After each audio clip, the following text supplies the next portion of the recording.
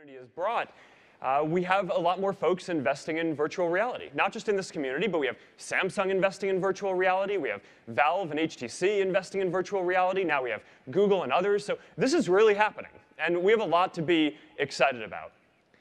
Now, the first step for getting virtual reality out into the world is getting the basic hardware out there. And this is happening, right? And it's happening, I think, at a faster rate than any of us had really expected. And you know, we had a little bit of a slow start earlier this year on Rift, but now that's rolling out quickly. And we're going to get touch in your hands by the end of this year, too. So we're excited about that. These products and talking about hardware, because there's a lot more innovation in hardware to go to get to that ultimate experience that we all want. But it's also true that with the hardware we have today, it's already possible to build some pretty amazing experiences. The next phase of developing virtual reality, which is building great software experiences. Now, I want to tell you a fun story quickly before we get into this.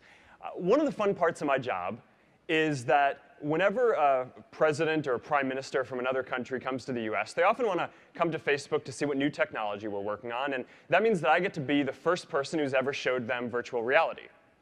And you know, they usually don't have much time because you know, they're running a whole country. But so I get to show them a few things. You know, I normally take them into Toy Box. We play some ping pong in zero gravity.